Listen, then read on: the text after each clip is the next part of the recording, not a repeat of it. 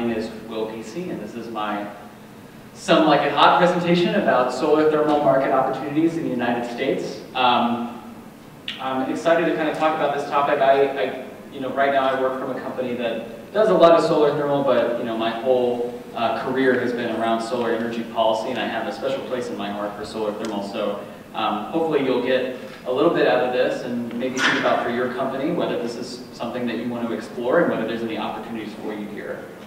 A little bit of background about who I am, and I guess I apologize beforehand on some of these slides. I tried to cram a little bit too much in there, so sorry if it's a little small. I'm happy to send folks slides for things if you want to come up to me afterwards. But I am the current Senior Director of Government Affairs for Solaray. Solaray owns several companies, two of which, AET and Sunrun, are the largest solar thermal flat plate collectors in the United States, which means we are a domestic producer of clean energy technology, which very few companies can say these days. We also own a wholesale distribution company, an O&M company, and a commercial generator backup company. Myself, I have 10 years of experience in the renewable energy policy landscape. So I used to design small-scale PV systems. Before that, I was a paramedic. But for the last 10 years, I have worked in policy in lots of different states. I started out in Hawaii doing rooftop solar policy. I ran the Hawaii Solar Energy Association for several years. I went and worked for SEIA, which is the National Trade Association for Solar, based in DC. And for them, I ran the Southeast region, which included 11 states across the South, where I live today in Richmond, Virginia.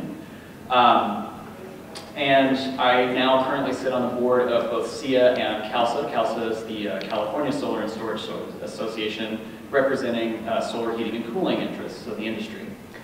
And I've served as a lobbyist in lots of different states for lots of different solar design policies, from rate design to rooftop solar to tax property to utility scale, decommissioning, and solar thermal. And I've served as an expert witness on matters of solar rate design for distributed solar technology like rooftop solar, and for solar thermal in lots of different states, including California and Hawaii. If anybody's heard about NEM 3.0, I was an expert witness in that case. I served as an expert witness in Georgia, Mississippi, Virginia, lots of other states as well. So that is kind of my background. I've got a couple different degrees in policy that I'm working on, but here I sit before you as a member of the Solaray's team. So we're going to talk today. My presentation is roughly split into two parts. One is an overview of solar thermal technology, which is a little bit of a rarity, I would say, in the overall market in the United States, but it is a kind of old and very, well-designed, functioning technology. So we're going to go over what it means to be solar thermal, and the different types of systems that you could design or you could look at. Just a very brief overview. I'm not a tech guy, so if you ever have any questions about solar thermal, I can tell you who the right person is to ask. And then we're going to transition to talking about the Inflation Reduction Act. So raise your hand if you've heard about the Inflation Reduction Act. Yeah, everybody has heard about it. So there are lots of parts that have to do with solar energy in general and solar thermal specifically, and we will go over those parts for both residential and commercial and industrial applications. And then we'll have some time for questions after if anybody's got any. So, what is a solar thermal system? Does anybody have an experience installing solar thermal systems? Or, okay, great, that's good to hear. So it is a water heating technology that utilizes solar thermal as heat. So unlike PV, which converts solar energy into electricity, this just uses the direct thermal energy from the sun to heat generally things like water. There are things like solar chillers that exist, but for our purposes today, we're talking about solar thermal for water heating, for domestic hot water use, for industrial process heat, agricultural heat, space heating, pool heating. So this is what solar thermal technology is. It's been around for over 100 years. It directly heats water, typically in a collector, or it heats water through a medium, like a glycol solution. There are lots of different kinds of solar thermal, which we'll go over. Thermosiphon, unglazed, which are things like pool heaters, glazed flat plate, which are what our company makes. Concentrated solar power is a type of solar thermal energy. So if anybody's been to Nevada to see the solar power tower, yeah, it's got those huge mirrors that heats up, I think it's molten salt, to a very, very high temperature, and then that is used to create steam to run a turbine. And then things like evacuated tubes, which you might have seen, especially in places like Europe or South America. So this is the biggest offender of Tiny Slide Day. This is from there's a yearly report that comes out about the international solar thermal market. And I pulled a couple slides to kind of give you a sense of what the market size is. The slide on the left is mostly about commercial-sized markets in different market regions. So you've got what types of solar systems are being installed where. On the left-hand side, you can see that big purple bar. I think it's China with a really large utility-scale solar thermal system. So these are just massive solar thermal systems in China. And then you have places like residential and commercial solar thermal systems, blue and I guess that's kind of a greenish-yellow color there. And then just the different market regions on the bottom, places like Europe, Austria, Israel has a lot of solar thermal, places like Saudi Arabia, South America, Africa, and the good old North America and United States of America. Right-hand slide, you've got large-scale solar systems for all different kinds of usage, whether they be residential, public, and commercial buildings, or even things like industrial process heat. That huge bar on the left is, again, China. They're investing heavily in solar thermal for a number of different uses. And then you've got many other countries and regions after it, things like Latin America, Great Britain. You've got MENA countries, so that's basically the Middle East, and lots of different countries going down to Australia for a variety of different uses and types of systems. Collector area, green is the collector area, so that's how many collectors are installed. And then orange is the number of systems right above it. So we talked a little bit about what solar thermal systems are. These are just a few pictures of what I was talking about. So on the left-hand side, you've got glazed flat plate collectors. So that's typically what you'll see in a residential or commercial setting, especially in the United States. If you see a solar thermal system, I was in Madison, Wisconsin yesterday, and I went to Glass Nickel Pizza Company, and apparently they have a solar thermal system that I think is made by one of our companies on top of their roof. Without snow, hopefully generating hot water. But then you've got concentrated solar power, so that's a solar power tower. It's really just reflecting sunlight at the same place at the top of the tower and then heating a medium, like molten salt. You've got unglazed, what are called unglazed or non-glassed solar thermal systems to heat pools, so they're usually a little bit of a lower temperature. You can get a higher temperature with a glazed panel. An unglazed system heats it to a lower temperature, but it heats a very wide area relatively efficiently for a pool. And you've got things like evacuated tubes, right? So that would be, I think there's a system in maybe Germany or Europe somewhere that has, an evacuated tube that runs water through it that heats with the solar thermal energy. This was a handy slide created by a member of our company talking about the general efficiency of the system as you go up in its design. So it's important to remember that solar thermal as a technology writ large is very efficient compared to other types of water heating technology, especially if you consider where it's being installed and how it's being installed. And I'm saying efficiency kind of as a, not necessarily, they are cost effective and cost efficient, but more as like an energy efficient technology. So if you compare, I was just having this conversation downstairs, but if you compare a PV system to heat water, it's taking 23% efficiency, so taking 23% round trip efficiency for turning heat or turning thermal energy into usable electrical energy versus solar thermal, which is 90% efficient, right, for that thermal energy hitting the collector and then heating water.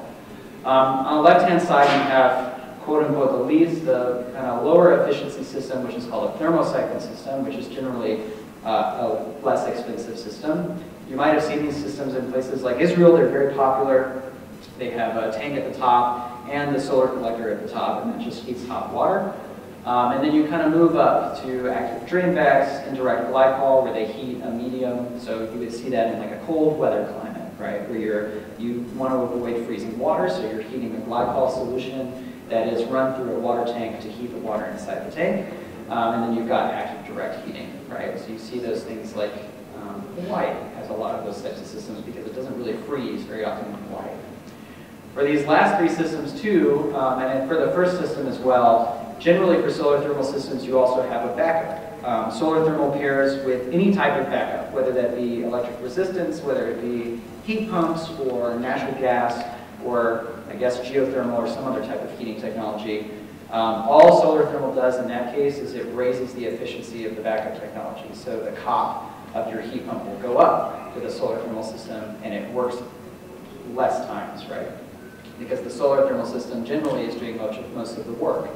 In the United States, you have metrics like solar fraction. So what percentage of the entire water heating energy comes from solar versus some other technology, whether it be electric resistance or heat pump. For solar thermal, you want to shoot for things like 90% solar thermal. So 90% of the energy you're using to heat water comes from solar thermal, whereas 10% would come from somewhere else. So these are just kind of the general types of systems. There's lots of different types of system design though, but these are the ones you see most commonly. There are lots of applications for solar thermal, which we talked about. Centralized and hybrid multifamily, space heating and cooling. We do a lot of systems in Colorado for radiant floors, so you can use solar thermal systems for radiant flooring, even in places like Vail, Colorado. Application needs, we talked about pools, culinary application.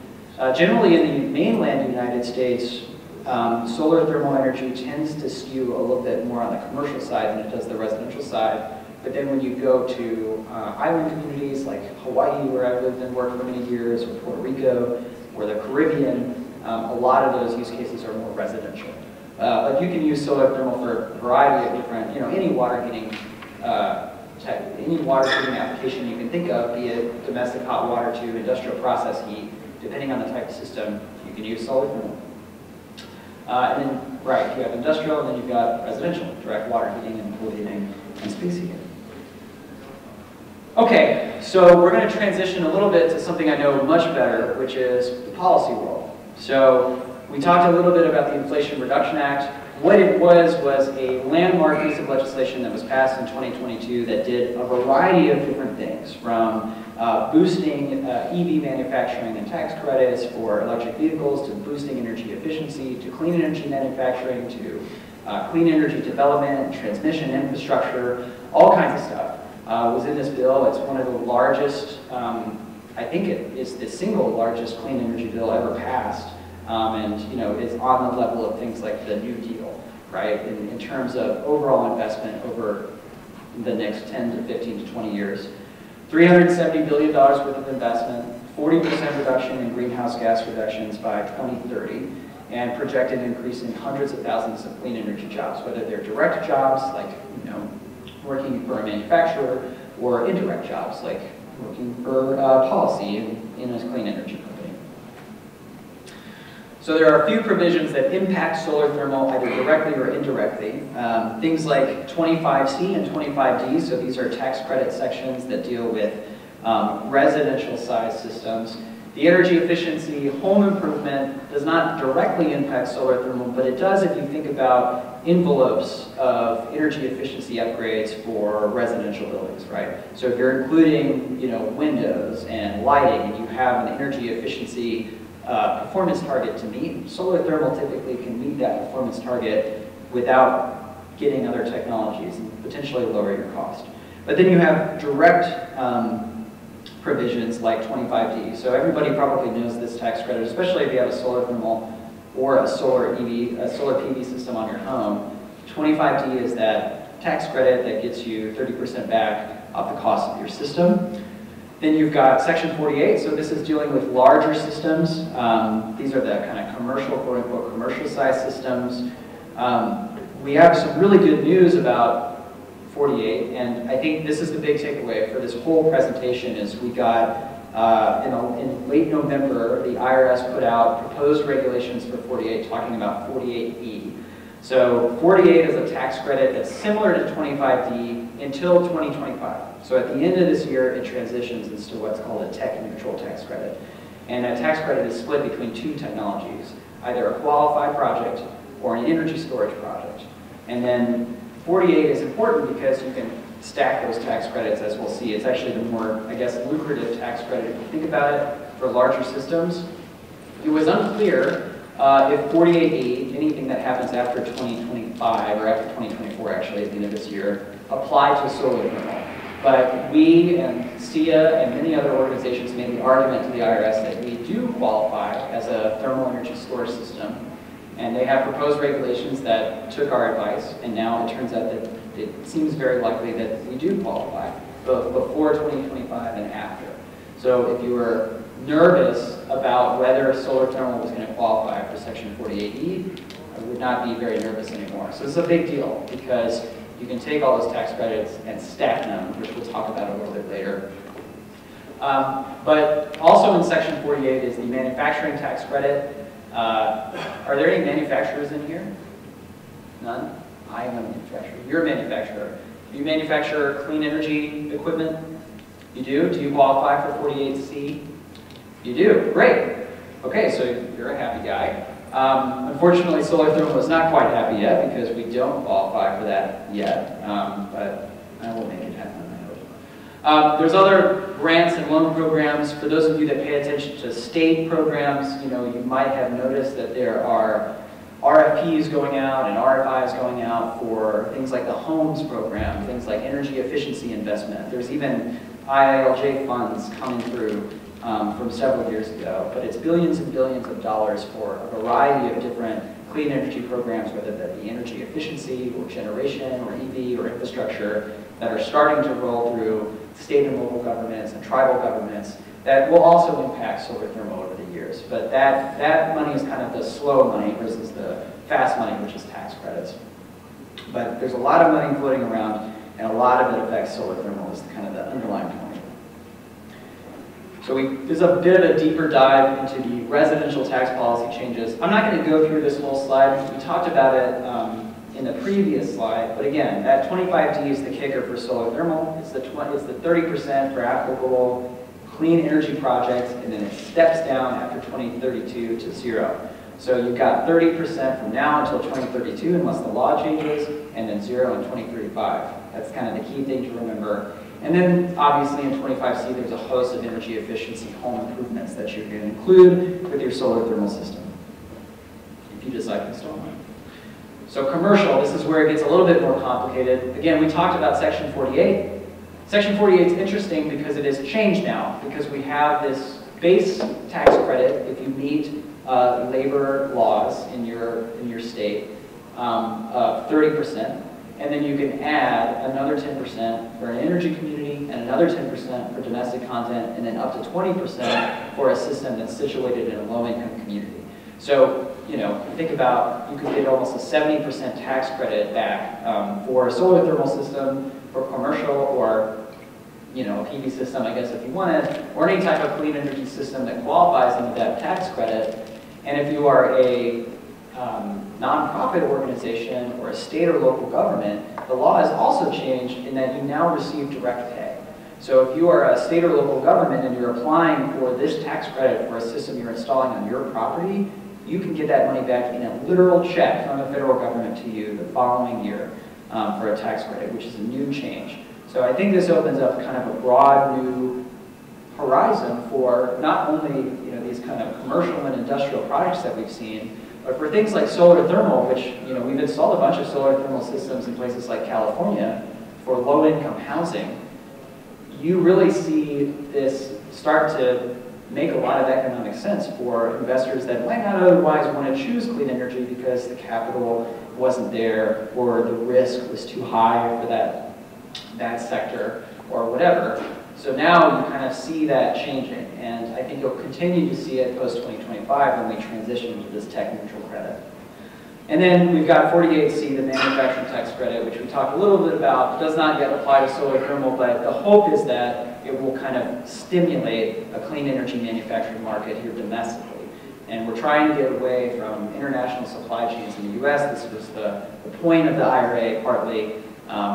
Jury's out on whether that will be effective or not. But there certainly seems to be room for, and there certainly seems to be a lot of announcements for new clean energy manufacturing, whether it's for EVs, whether it's for PV, module manufacturers, inverter companies, energy storage companies. So we'll see, but that's kind of a constantly changing landscape, I would say. But it wasn't there before.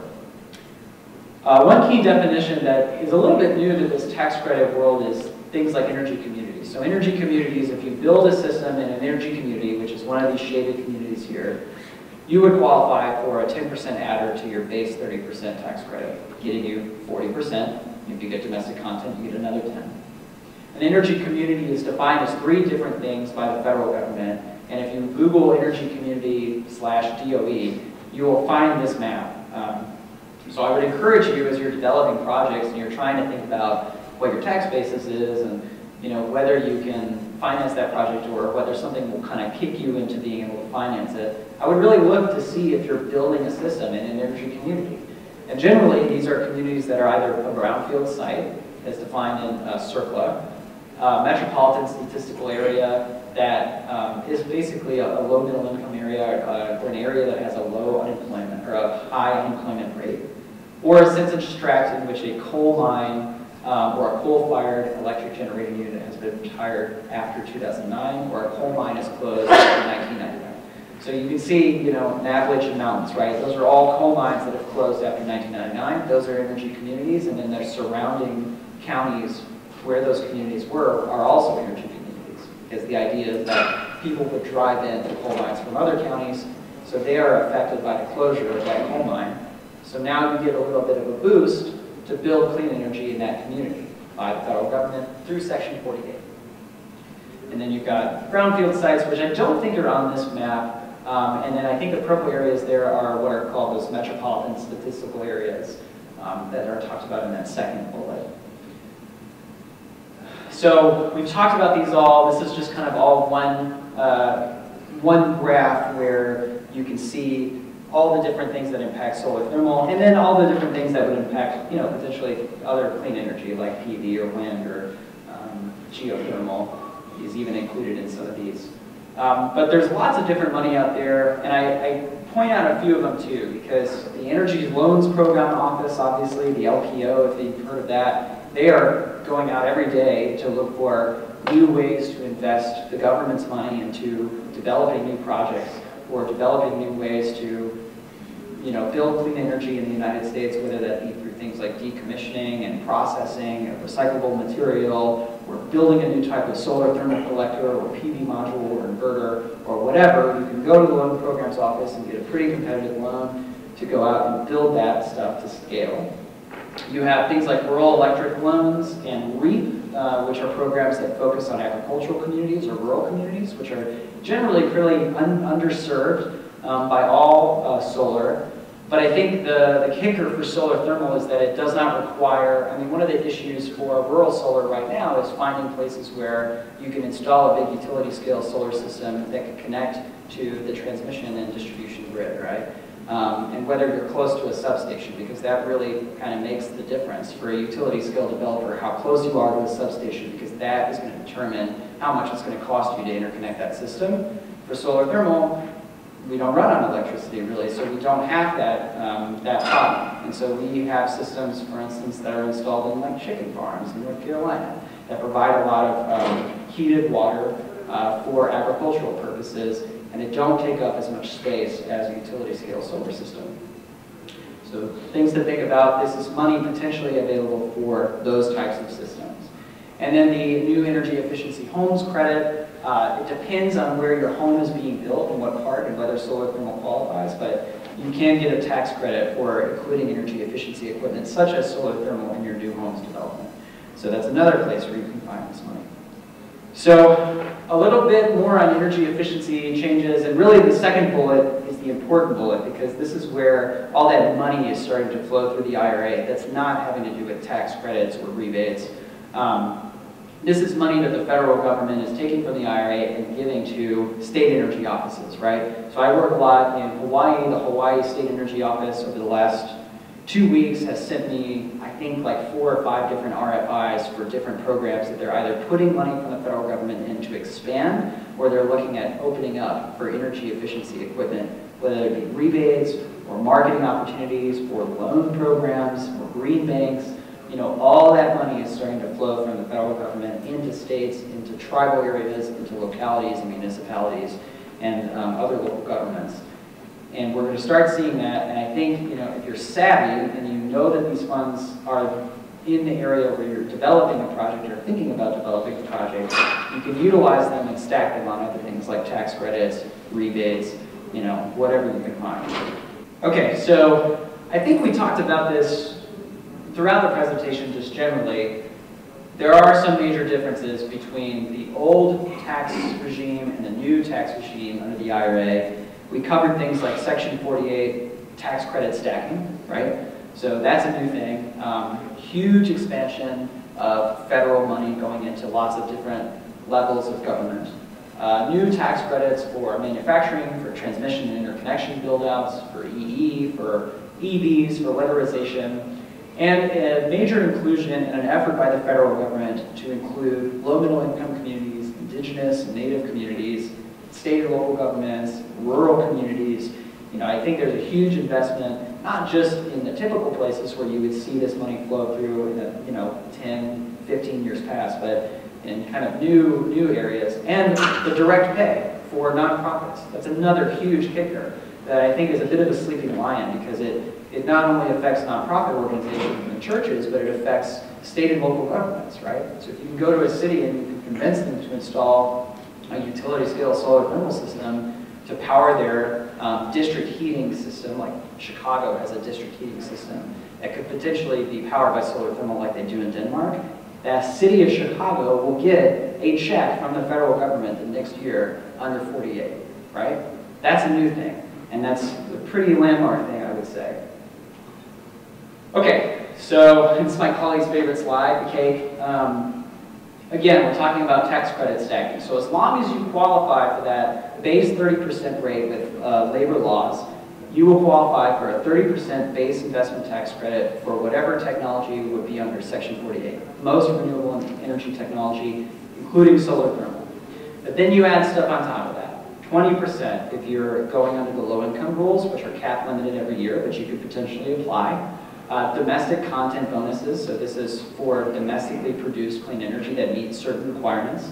And then energy community bonuses. We talked about energy communities, but if you're there, you potentially qualify for that too, right? So you add all that up, and you have a 70% tax credit. In this example, you have $1 million project, you're getting $700,000 back in Section 48 tax credits. And if you are a direct pay recipient, you're getting that in a check the next year, $700,000 for you.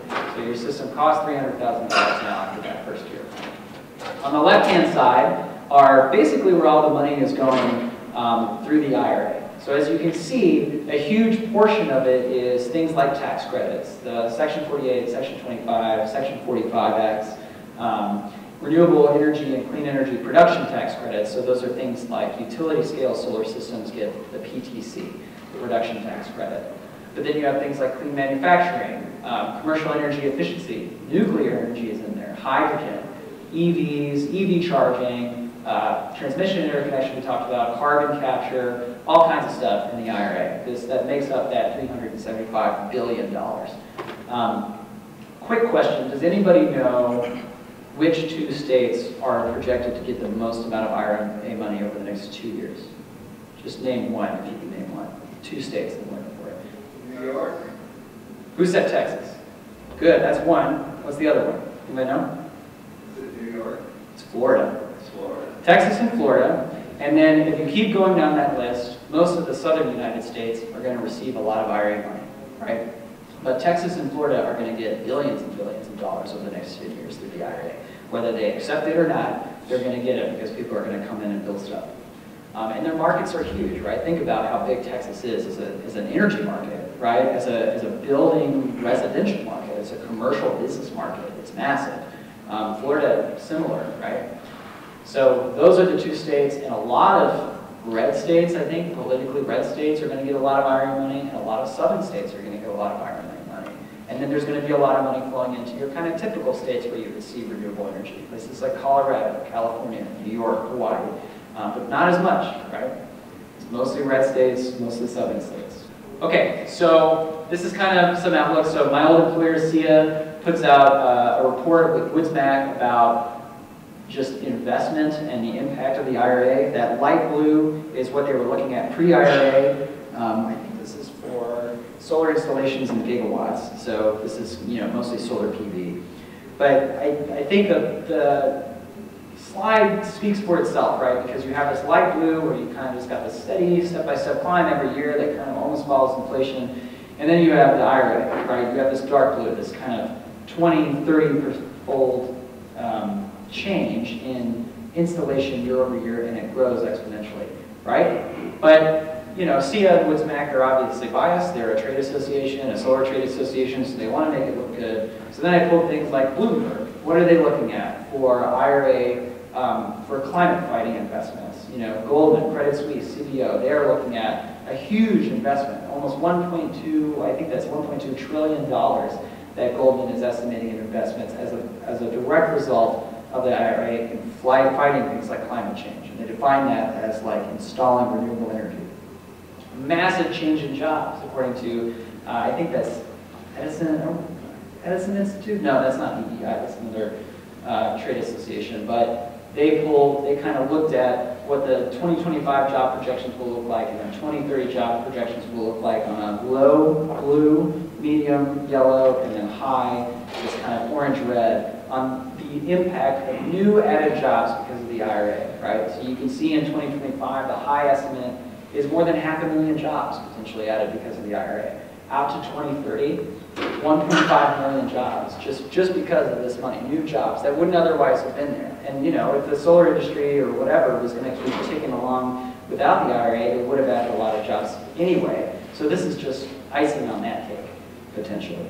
So think about, too, all that potential tax revenue that's going to be generated because of these new jobs, new industries that are going to pop up in places that you haven't seen before, right? When I was working at SIA, one of the last things that I did was I went to Georgia twice in the space of 4 months to go to an inverter manufacturing plant opening and a solar module manufacturing plant opening in Georgia, like outside in Marjorie Taylor Greene's district. You know, those types of job openings are going to just keep popping up all over the place, specifically because of this IRA investment. Okay, so we talked about this tax credit eligibility issue under Section 48E. Because of those proposed regulations, solar thermal is defined as a thermal energy storage technology under 48E, right? So as long as those proposed regulations go through, which it seems like they definitely will, you know, you are good to go for a solar thermal installation under 48E after 2024. But there's more that needs to be happening, right? Solar thermal is not the market that it is in places like Israel, in places like Denmark, or Germany, or Spain, or Italy. It's not because the technology doesn't work very well, it's because people just don't really talk about it. People like me, there aren't a lot of 30-year-olds in the solar thermal industry these days, but there should be, because this technology works well, and it pairs with everything else that you can think of, right? The federal government is doing a very good job right now pushing things like heat pumps for water heating. Solar thermal, equally as an efficient technology potentially, right? Especially depending on where you live. So it gets even more financeable with things like Section 48, which heat pumps don't apply for. And then you have kind of longer term goals, right? Inclusion of section of solar thermal manufacturing in 48C for the tax credit to try and build more clean energy jobs. Again, our companies were the only domestic content manufacturers that I know of for this type of technology. So, we would like to see more. We'd like to see more competition. So hopefully they can include that in the manufacturing tax credit. And then advocacy and expansion for EE programs. There's lots of successful solar thermal EE programs in the United States. There could be much more. And they could be for residential. They could be for multifamily housing, right? Low-income housing. They could be for commercial, agricultural, and industrial process heat. If you wanted them, right? They just have to have the will to build them. And models exist. We just need to make them. So this is kind of what I look for in my day-to-day solar thermal advocacy job. What could we fix to kind of build more solar thermal? I don't really want to make it where solar thermal is the only technology you can choose. I just want us to be on a level playing field with everybody else because I think it's a good technology for a lot of different use cases. And we've proven that in lots of different places. And now it just gets more and more relevant with the IRA. So, I know that was a lot of information overload, and